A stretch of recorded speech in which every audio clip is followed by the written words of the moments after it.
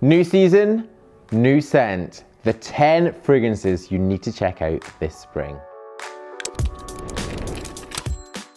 Hi guys, so how are you? I'm Robin. Welcome back to my YouTube channel. Welcome to this new video. Now we're actually into my favorite season, spring. Everything feels fresh, it feels bright, new life, little lambs jumping about, you know the deal. And it's also really my favorite season for fragrance because you can get rid of those heavier, oodier, although I do love ouds, musks, and think about things which have a lot more energy to them. So I've gone through some of my fragrances, quite a lot of fragrances, and pulled out 10 top fragrances for this season. Now, I should say all of them, as ever, are on the Man for Himself product pages. There is loads going on there and also a full article, so you can check out all these fragrances and the best prices.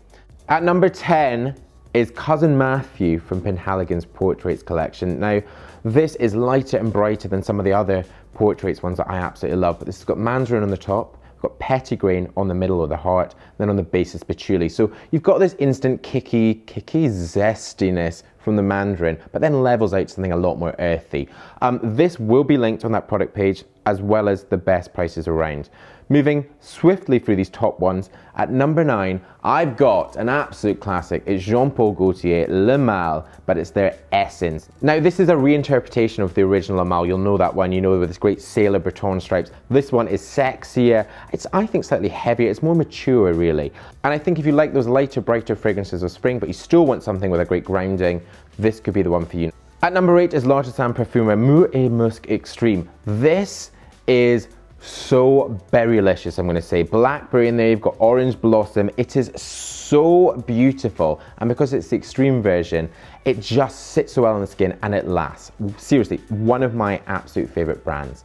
At 7, it's Jimmy Choo Man Blue. Now this one actually is the most recent one. It came out in 2018. This really is perfect for a guy, maybe you, that doesn't want an overly powerful fragrance. It feels masculine, it's got leather in it, it's got sandalwood, but you've also got those top notes of bergamot. So that really does bring it into spring. Also more commercial, so slightly cheaper. Best prices on manforhimself.com. At number 6, we've got Dunhill Icon Racing. I absolutely love Dunhill Icon. I love Dunhill Icon Absolute. This one, which was released in 2017, is an eau de parfum. It stays very much with the sort of Icon family, so really great fragrances that last. But this one is perfect for spring because you've got bergamot, you've also got grapefruit, something a little bit more sour, and then cardamom, which has got this really great spice to it. But then it sort of levels out more with the vetiver and musk. So a fragrance is going to last on your skin and perfect for the warmer seasons.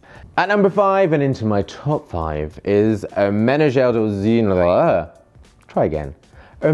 Zegna Acqua di Iris. There you go. I love this one. I think it's so different from everything else in this top 10 because it's got violet leaves. And violet leaves are something which gives it a slight sweetness to it. It's almost, think of Parma violet sweets. Take that, level it down slightly, and add a bit of citrus. That is your boy right there.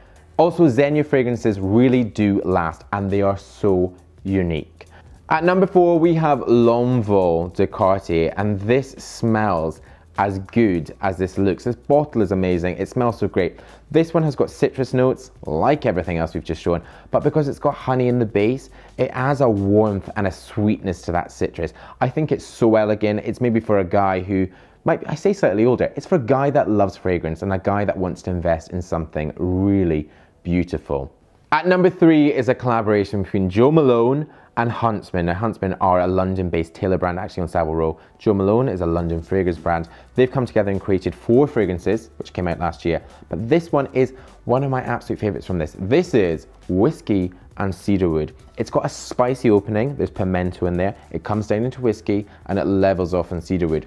I find this fragrance so sexy. It's like, I'm going to say alluring. When you spray this, when you wear it, you feel good about yourself, you feel confident, you want to stick a suit on and absolutely own it. Now, guys, as with all of these and the other Jo Malone fragrances, I have linked them down below and also on manforhimself.com. Loads going on. Go and check it. You can also leave your own reviews. And at number 2, we have got Bulgari Man Wood Essence. Now, you might be thinking, wood essence? Do I really want to be wearing a woody fragrance into spring? Yes, you do, because it's very much about the citrus, yes, of course, the citrus openings, and then it levels out onto this wood fragrance. I just think Bulgari fragrances are luxury for the skin. I love the Tiga one. You might remember I did that. That is so beautiful. This, in terms of price point, is far more accessible. So if you want to be getting into these, then check it out. As with all of these guys, get into a shop, have a sniff, and see what sits well with you. Now, number one, the one you've all been waiting for, we have got,